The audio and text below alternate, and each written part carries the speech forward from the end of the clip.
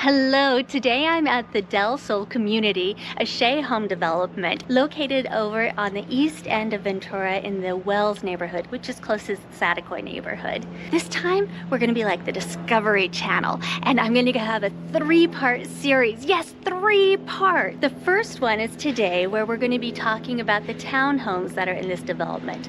Part 2 will be Novato, and part 3 will be the Fresco. Those are both single-family homes, and they range in sizes.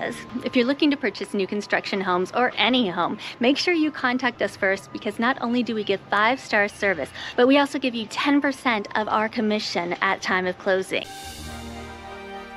When you're looking to move to Ventura, a lot of people have a vision of it being a small beach town. However, there are 4 really distinct feelings, and the east end has more of a suburban feeling. Saticoy and Wells have a lot of the new development going on here, because when you want to be able to have an area for new homes, not just condos and on top of each other townhomes, you need to have space, and the east end had space. The east side does have some farm patches. They're like pocket farms. You're not going to be seeing rows and rows of agriculture with a home dispersed here and there. Instead, you're going to see rows and rows of homes with a farm here and there.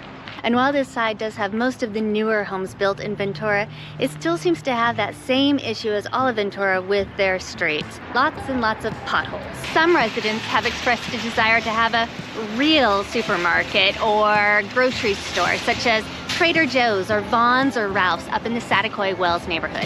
However, there isn't any in the works at this moment.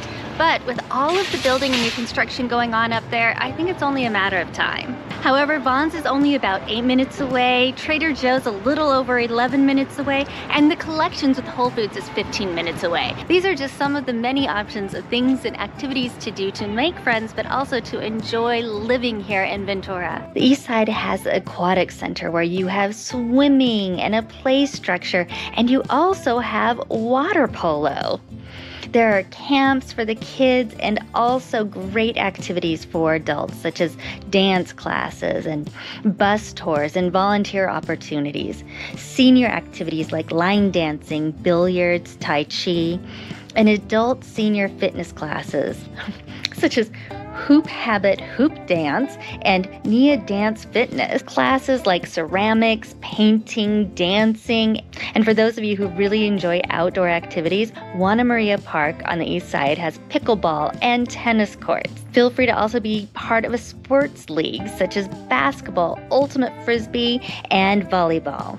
And if you're new to the area, looking to meet new people, sign up as a free agent and they will help you join a team. I couldn't say living in Ventura without mentioning the activities on the ocean, such as sailing, kayaking, paddleboarding, and there are classes for all of these activities. The Saticoy Golf Course is located here on the east end, and while the other golf courses in Ventura are impacted sometimes by flooding, Saticoy is not. There's not a lot of restaurants in Wells and Saticoy. However, there is one that we definitely want to make sure you know about, and that's Cafe 126. It's a small restaurant, however, it has big flavor. Patrons recommend the Western bacon burger and fries, and also they recommend the pancakes. They're like grandma makes. If you're not looking for a sit-down breakfast, then right next door is Citrus Donuts, where you can just pop in and get a donut and some coffee to go. The Primero townhomes that are being built here are absolutely stunning, and they're going to be building 109 of them. You have a choice between 4 different models. However, there are only 3 of them that were shown. You have a choice between 3 to 4 bedrooms and 2.5 to 3 bathrooms. They range between the mid-1600s to 1900 square feet, and the prices range between $700 to $800.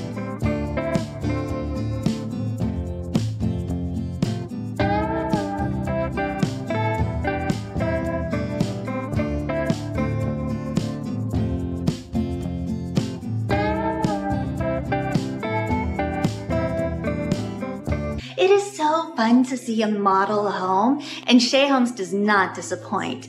But let's think about what this would look like if it was just a regular, not fully upgraded house. What does it come with? So, the standard home, you're looking at, instead of quartz counters in the kitchen, granite counters.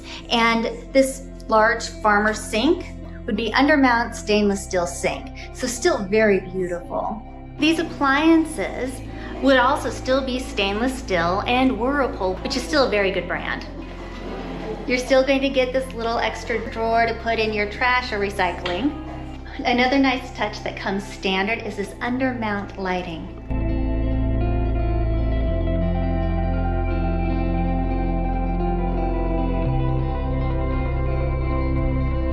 In the bathroom, you're seeing pretty much what you're going to get, except for the countertop has been upgraded to a higher end quartz, so you'll still get quartz. And you're still going to be getting this undermounted sink, which is what I talked about in the kitchen. The shower is fiberglass, which tends to last 10 to 15 years.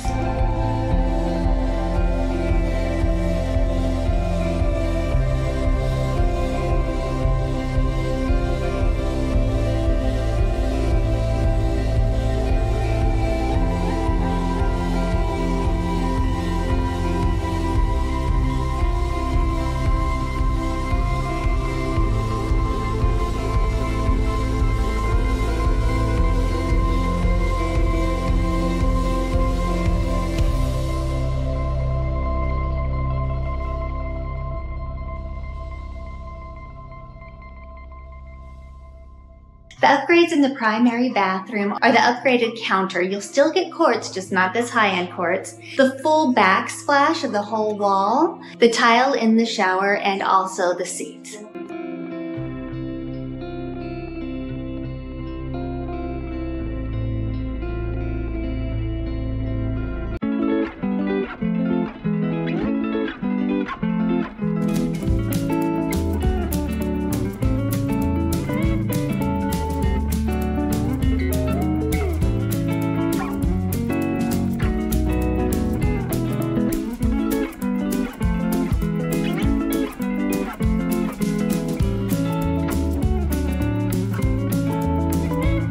Upgrades you have in option 1 are these darker cabinets. The non-upgraded cabinets are white. They also have this double door fridge. There's an undermounted sink like this one, however it would be stainless steel. And of course the countertops are upgraded. Right now these are quartz, where the base model would have 2mm granite. Here's one of the options that you're able to see also is that it has a pantry.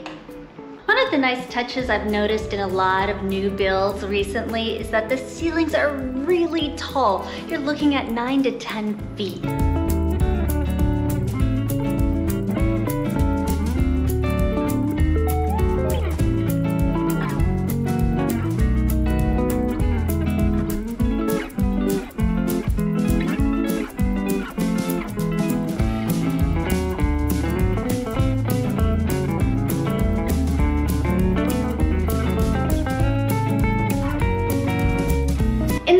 Bathroom, you're looking at quartz counters still, but a 2mm versus this thicker quartz. And also there's an option to remove the medicine cabinet, which they've done in this one. So it comes with medicine cabinet if you would like it. Also, the backsplash doesn't go up to the ceiling. The seat is also an upgrade, and so are these lovely doors.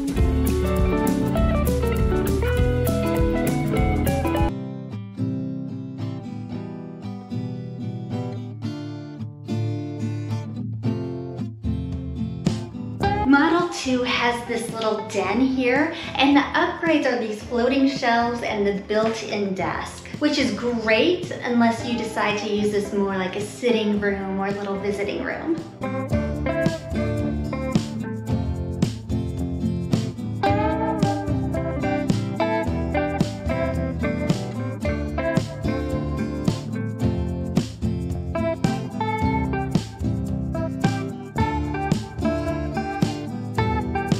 The kitchen has an upgraded gray cabinetry, which would be white, and also this really beautiful quartz countertop. And here's a stainless steel sink, which you would also have as an undermount. I believe that this model actually shows you what type of sink that you would have. Just like in all the rest, the undermounted lighting comes with this, however the backsplash is upgraded. And it has its wonderful non-option, it's here if you want it, walk-in pantry. I love to play hide and seek. When Hannah was little, I would hide in little areas like this and around the corner. But now she's, 19, and so she doesn't play that with me. So I have our dogs and our cats, and I'll just hide in a place like this and then go boo, and then we'll play with Chase. That's another thing. You can call this the walk-in hide and seek room.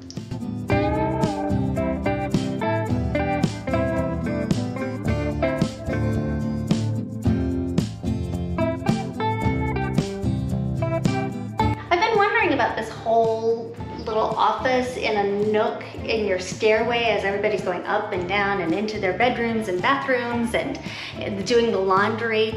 And if you can hear it kind of echoes in here, I think it'd be really hard to have a little office in here. But I'd love to hear what you guys think. What would you use this space for? I think what I would use it for is just some more storage, like for my books or something.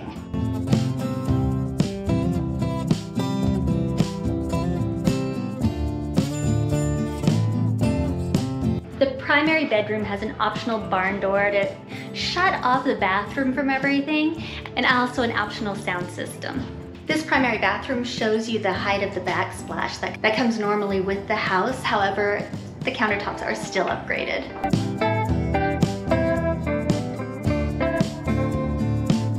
Just like in all of the other primary bathrooms, that seat is optional and an upgrade. That little shelf that you can put your soap in, that does come with the base bathroom.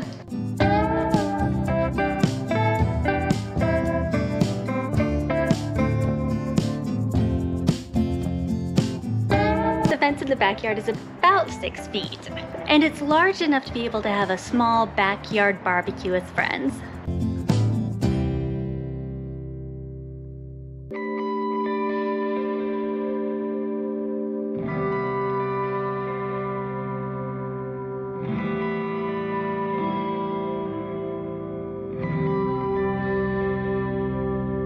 They're still building the pool area and the clubhouse. If you want to learn more about this development or any other place in all of Ventura County, then make sure you give us a call, shoot us a text, send us over an email. We would love to help you find your dream home. And if you're looking to sell your home to move here or anywhere else in Ventura County, then make sure you ask us about our discount we give our sellers.